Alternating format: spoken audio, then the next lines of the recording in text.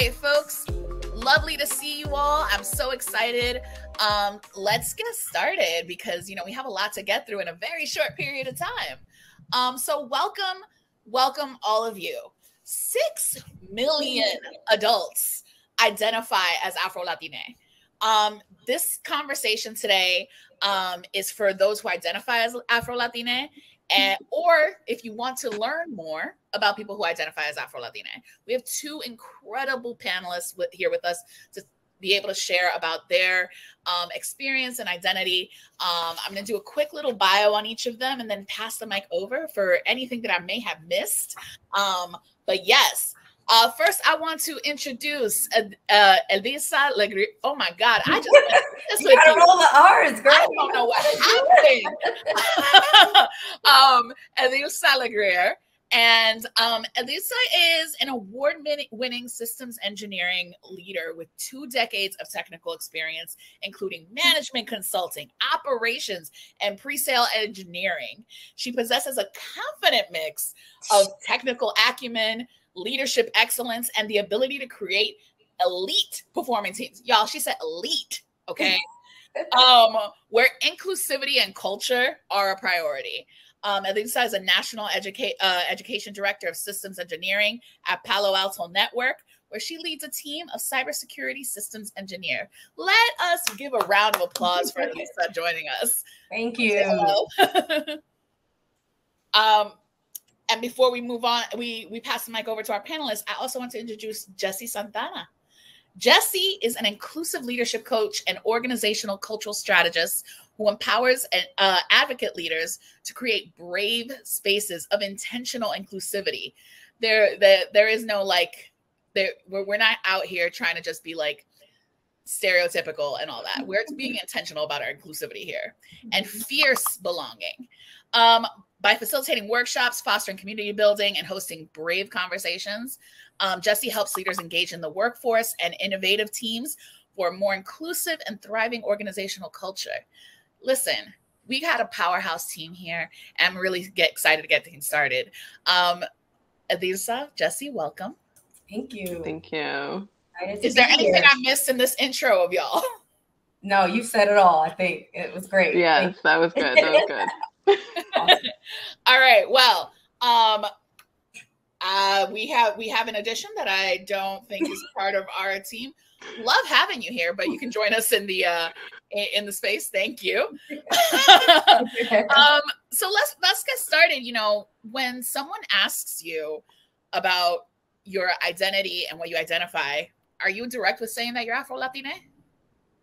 Yeah, I'll start if you don't mind, Jessie. I think for me, it's been easier lately, right? I'll just be completely honest and transparent because growing up, I grew up in New York like where you are, right? And it's easier in those communities. But when you come to the South, where I am now in Atlanta, it's a little harder for people to really comprehend what Afro-Latina is and what it means and what it encompasses, right? And it's just a matter of saying, hey, this is something that we've now identified that we can actually all relate to. It makes me feel whole. So when people ask me now, I say, yes, I am Afro-Latina. I embed the mix of my Black Caribbean father and my Latina mother, both born and raised in Panama. Myself, born and raised in born in Panama, raised in New York. So it's a mixture of those 2 cultures that makes me whole, and I'm happy to identify with it. Yeah, that's beautiful. For me, I would agree. As a kid, I would say things like, yes, I'm mixed, but I'm Dominican, so it's kind of different. Yeah. But I had a friend, Patrice Palmer, whose family comes from Gullah, South Carolina, and they told me the only difference between us is really that we speak the language of our colonizers. Mm-hmm.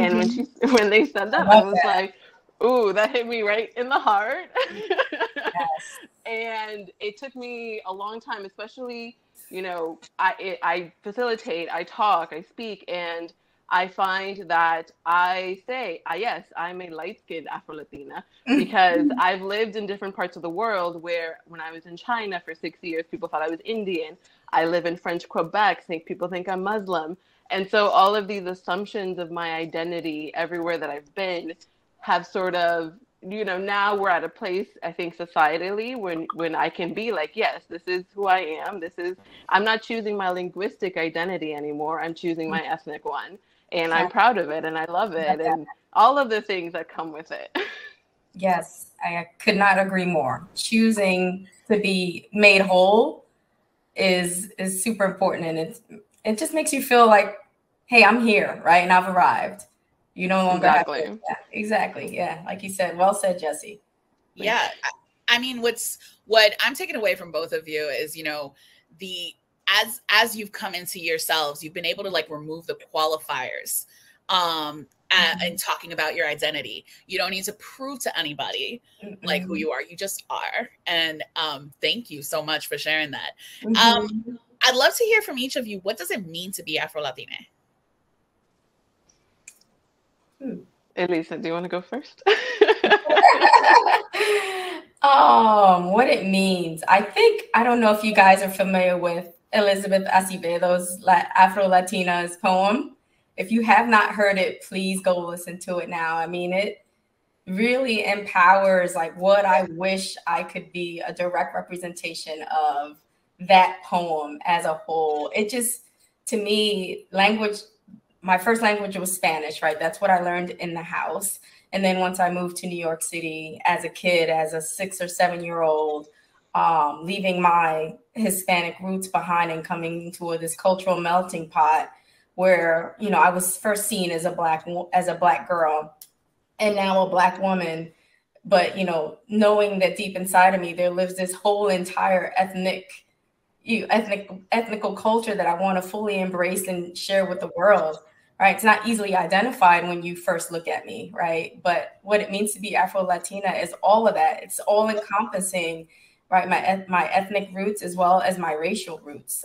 Knowing that my father's family was part of that transatlantic slave trade, right? Knowing that that's where I derived from and there's history there, but still embodying and encompassing all the Latina roots of, you know, my mom's mom is from Colombia, and I've actually went to Colombia and identifying with that community and seeing what made me whole. It really made me dig into my past and my history to try to really sip into my roots and know what makes up this Afro-Latina person that is a Dilsa, that I embody and represent each and every day.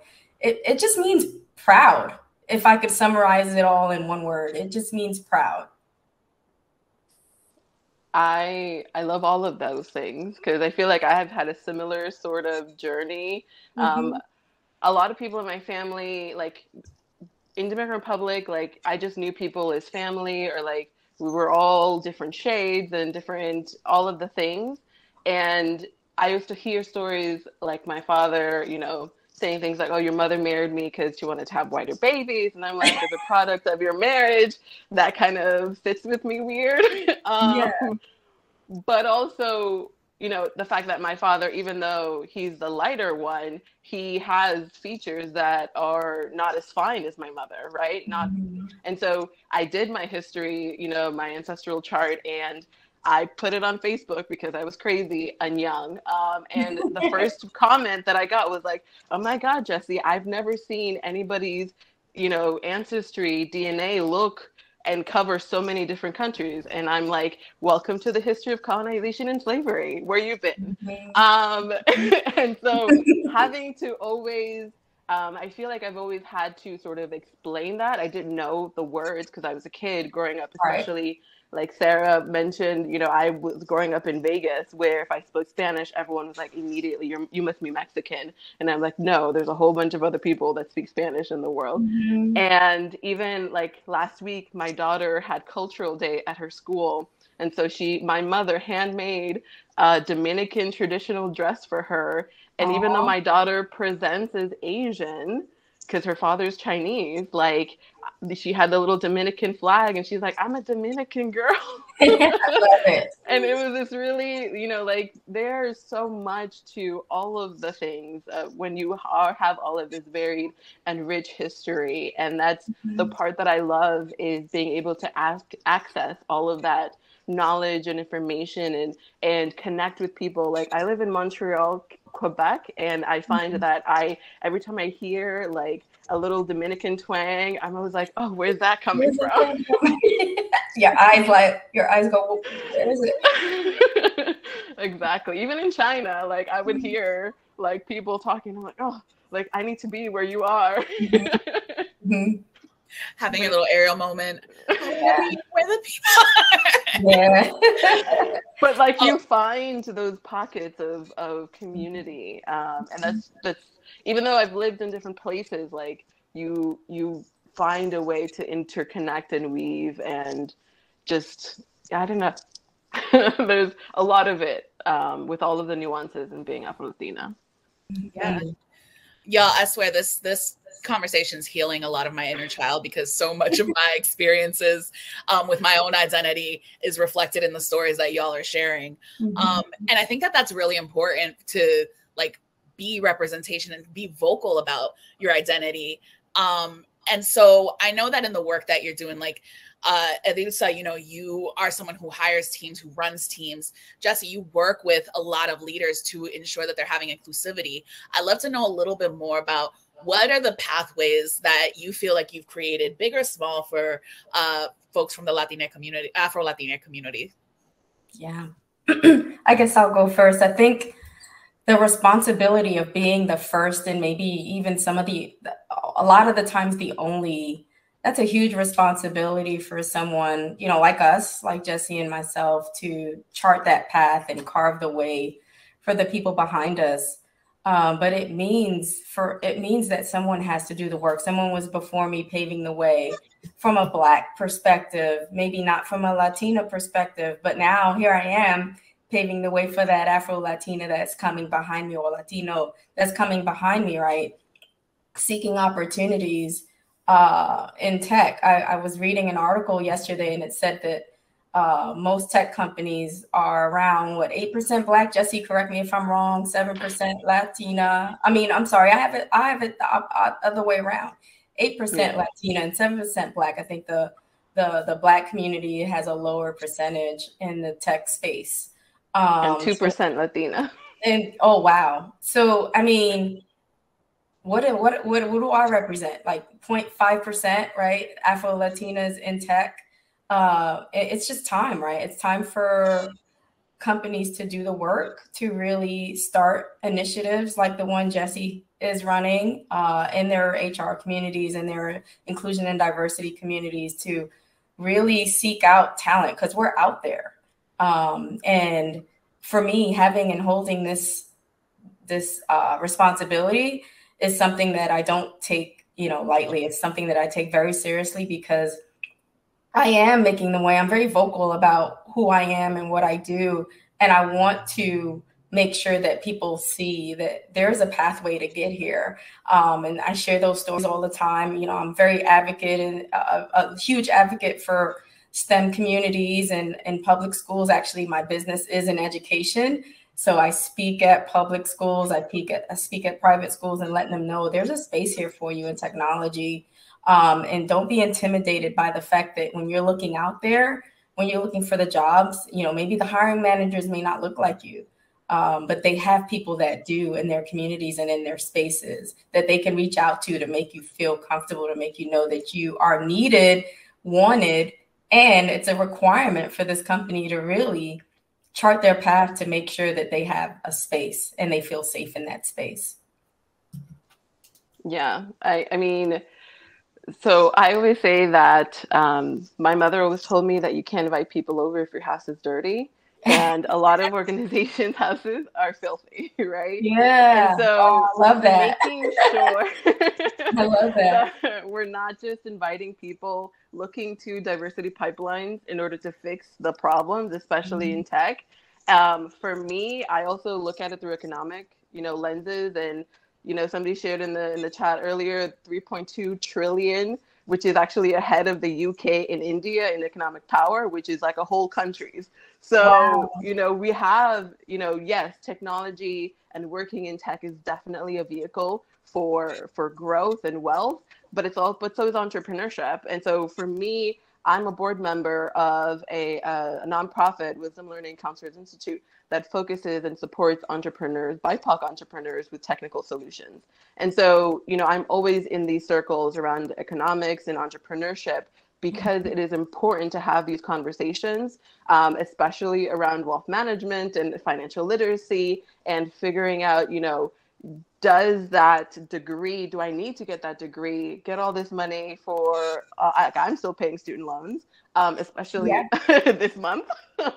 But, you know, making sure that, you know, we're aligning ourselves to what the actual market needs are. You know, those workforce development trends are there for a reason. And then also making sure that we're telling our stories, and we're making space, like Adisa said, for others to come up behind us. Because you know, like I had a friend who wrote a book called Goody about his mother, who was an indentured servant in Jamaica, made her way to the UK, got educated, then went to Canada and then the US, and they're now working on, you know, bringing that education into public schools.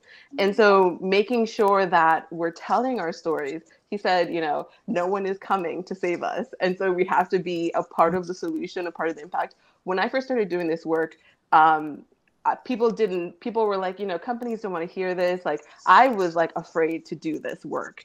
And since doing it on intentionally, because the reality is, by just being in the room, you are doing diversity and inclusion work. Like, that's real. Yeah. But for me, it was when I started doing it intentionally, a lot of people were like, organizations don't want to hear, they don't want to change, you know, and this was 2018. And the reality is they need to, because our demographics societally are changing. The way that we're, you know, making money, multinationals it's a real thing where we're bringing talent from other parts of the world to come here, fill the gaps that we have. And then, so therefore, how do we then increase our labor market, make sure that we're getting that talent? We want to be an employer of choice. Whatever the things are that they're saying is why they want to do it. Right. Exactly, yeah. But being a part of the conversation and making sure that they realize, you know, yes, we do have the talent. Yes, we do have, you know, the skills, and we need to be a part of those conversations and making space for those conversations, and not being afraid and being intimidated like I was in my early 20s, just sitting down, doing good work, hoping somebody would notice, but getting out there and making sure that they know that we're here. Yeah, I think you made a good point there, Jessie. It is the work when we show up in our spaces. That's the work, right? The fact that we are showing up and making space for someone else to see you in that space where you are working and you're representing your community. That's Absolutely. The work. Yeah, and I think a lot of people don't realize that you're actually there putting in the work when you show up and represent yourself as a whole. As an Afro-Latina, for me, I am showing up each and every day and representing me, and hoping that people see that and see that, hey, there is a space and there's a place for me to be successful in tech. Mm-hmm. I am so grateful for your responses, because you're really hitting on a lot of what's important, not just for our community as a whole, but especially at Tequeria, because we're wanting to ensure that we're creating spaces where folks feel as though they are able to get support and resources from the community. And you two have been integral in making sure that those spaces exist, both in where you're working, but you're reverberating that across the community by the people you work with. Mm-hmm. I'd love to know a little bit of who might have done that for you. Were there any mentors or folks that really helped you come into your own as you were moving through your career? So, it's okay if it's a no. I just saw Jessie. Jessie. I know about that. So I thought about this question a lot, because I will admit I had more mentors outside of Latinidad than I had in it. And because of the spaces I was in, like after high school, my high school was like 90% BIPOC. And then I went to school in upstate New York, where it was like 13%. And then I went to work in my 20s in China, where, you know, I learned to love my hair in China, because people were like, oh, is it natural? And I was like, that was the first time where I like wasn't doing rollers and wasn't straightening my hair and wasn't doing all the things that I, you know, was doing to my hair in order to fit in. but I think that one of my greatest privileges has actually been doing an oral history project with my 93-year-old Black grandmother, and hearing all of her stories and her experiences, and hearing, you know, how far our family has come, but especially sort of hearing the echoes of the language that she uses that I've heard in my mother, and that I try to catch myself not saying or repeating to my child. Because that's how we break barriers and don't limit ourselves by our circumstances, but believe in our possibility. And I think that, you know, I want there to be more instances where we are supporting each other, where we are, you know, not sort of going against each other for the same resources, because that's how, you know, systems win. And making sure that, yeah, we're creating a culture where, you know, even if we have different experiences, we are collectively trying to break barriers. Yeah, man, I love that. I just have to co-sign on that.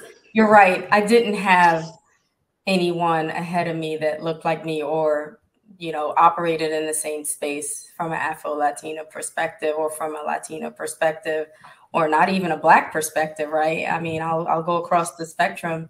Yeah. There were people in rooms and spaces that gave me an opportunity. None of them looked like me. And, you know, that's unfortunate in tech, but that's the reality. And it's our jobs to, you know, start to doing the work, as we discussed before. My mentors of strong, positive women were, just like Jessie said, my grandmother, my aunt, my mom, you know, who did hard work, laborious work, right? My mom was a maid for years in New York City, and just seeing her show up and go to work every day was something that gave me the energy to get up and face what I was facing in tech every day, right? And being able to do the work to make a different path for my children, right? And so those are the women that mentored me, the people that endured way more pain, way more hardship, way more laborious work than I endure each and every day. And that's what keeps me going. Mm. I just want to also take a moment of just appreciating you both as trailblazers in the space, you know, being able to get that strength from your lineage, honestly, and being able to break generational curses, and also just like provide opportunities for others to be able to see themselves in you. Like, I'm grateful for the fact that you all are in this space with us. I do want to name, because like we talked a lot about all this work that you're doing, and it is tough to be in spaces and being the only, and having to as you would say, clean house for folks. But let's talk a little bit about things that, you know, that bring joy. Give a little self-care. You know, I'm just also looking at the back of Lisa's on the wall with the whole globe behind her. So yeah, to know a little bit about, like, when you're ready to relax, when you're ready to chill, what's your favorite vacation spot? Ooh, favorite. I have so many. I just came back from Costa Rica, actually. Hey, pura vida. Yes. I was in San Jose by the volcanoes with one friend that doesn't like to do any pura vida. That's right, Natalie. It was just pure joy. Pura vida. I mean, I was in heaven. I did nothing but sit in the volcanic, what is it? They call it the waters that were trench. I can't remember at this point, but it was just amazing. The heated the hot springs. The hot springs. There you go. Yes, those. It was just amazing to be there. I spent 3 days there, just pure joy. So I think Costa Rica is now my favorite place. I love that. Yeah. I mean, I'm jealous right now, but mine similar. I went to Koh Chang Island in Thailand many years ago. And they were actually having a military coup at the time. So like all of the tourists canceled, and we had like a cabana on the beach, like we wouldn't have been able to afford if that wasn't going on.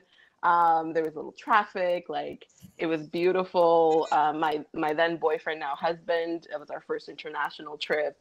So it was amazing. We got to like do all the things that we wouldn't have been able to do because other people were afraid. Even though the only incident was like there was an unarmed guard who like checked in on the inside of the van we were traveling in to see who we were.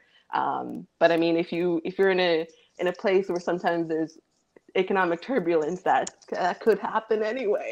Yeah. So why not take the trip? Yeah. All right. Just a note, go after a military coup, things will get fine service. That's a little risky, man. That was prior to children. A little bit. Yeah. Y'all are inspiring me on some like where I need to go next because, life be lifing and, we always That's right. With the little bit of time we have left, I'm curious, does anybody in our chat have any questions for our amazing panelists? See if there's anything in the Q&A. Nothing yet. Mm-hmm. As we're here, I'm curious, do either of you have questions for each other? I just loved what, Jessie embodies in the work that she's doing, because it's super important, right? A lot of times we don't have people in D&I that are representatives of a diverse community, which is crazy to me, right? I'm like, how can you identify or how can you relate to what the corporations need, especially in tech, if you're not representing that group yourself? And so the fact that you're there, Jessie, doing the work, I just want to thank you for doing it. It's super important. A lot of times when you're in technology and you're representing your group, whether it's ethnic or racial, you're the one that has to do the work, right? Because of what I just said. There's no one in that place to do the work for you. So I just appreciate the work that you're doing. Well, thank you. And I mean, I appreciate the work you're doing. Any person that can work in hard tech, like I call myself not a tech enabled founder, but the work that you're able to do and the teams that you're able to lead and the space that you're able to take up, and like you said, be a representation for those that come behind, even if they use you in the marketing material, which they should because you look cute. Thank you, girl. They need to be having, that conversation of what does it mean to have more representation. Mm-hmm. Like I remember I was doing a talk on exclusive leadership, and there was a woman who came up to me and she's like, "You're the first non-white person to ever come talk to our group." And I was like, for shame. Exactly. Yeah, that's exactly it. Well, listen. Hello. Sorry, I was getting set up. Anyways, first and foremost, I am not Afrolatine. I think I wanted to join this one to be an ally, and also I kind of feel like the only way I can somewhat understand what it means to be in that space is being Mexican American. I don't feel fully Mexican or fully American, or what does it mean to be American, right? But first and foremost, it's an honor to be in this space. And thank you. Adilsa, I'm so glad that I got to join this and to meet you, even if it is virtually, because you are goals. You are an inspiration. I am a recent boot camp graduate. So I specialize in front-end development, and I really enjoyed it. I'm passionate about it, but I'm trying to break into the cybersecurity field. So what advice would you give to someone like me? And also, I really want to find an internship, or ideally a space where I can get paid to learn. That's love it. really difficult to try to have a full-time job and, stay committed to the process when there's other avenues or other ways to go about it, if that makes sense. I love it. I think doing your research on cybersecurity companies is the best way to start, and seeing who they have in leadership. We're hiring at Palo Alto, especially for our internship program right now. Send me your resume. Look me up on LinkedIn. and we can have a conversation. But yes, I think it's all about connecting with people in the spaces where you want to be and doing your research. That's my best advice, because you don't know where you want to be until you kind of do some digging and you know, educating yourself on what's out there. But yeah, definitely do your research, and I'm here. Yes. Send me the resume. Thank you. See, this is what it's all about, making sure that we're supporting one another. Yes. Evisa and Jesse, I am so grateful for the time that y'all have given us and sharing your stories.